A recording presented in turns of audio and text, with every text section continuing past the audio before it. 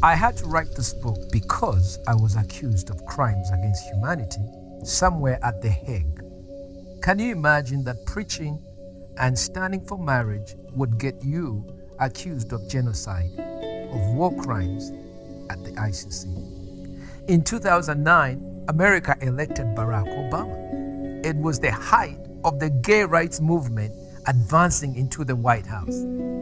And Barack Obama used the White House as a bully pulpit to shove down homosexuality globally and even Africa.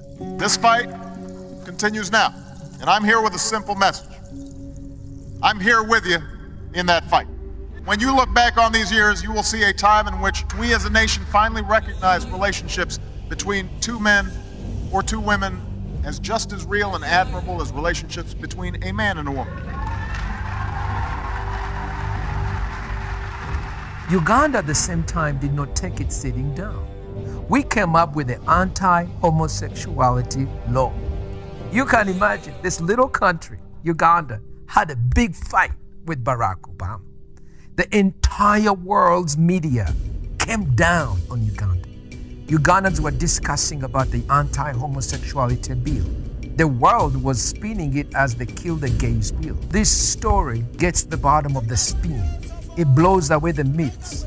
It shows that we are people who have been attacked. A political agenda has been made to destroy our culture, to destroy our government, our laws, and our religions. We stood up and we said, no, we do not want that. We're straight. They say we are queer. We said we are straight. It is not genetic. It is not congenital. It is behavior.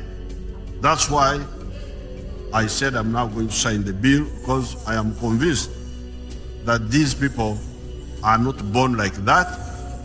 They just learn, and they can unlearn what they have learned.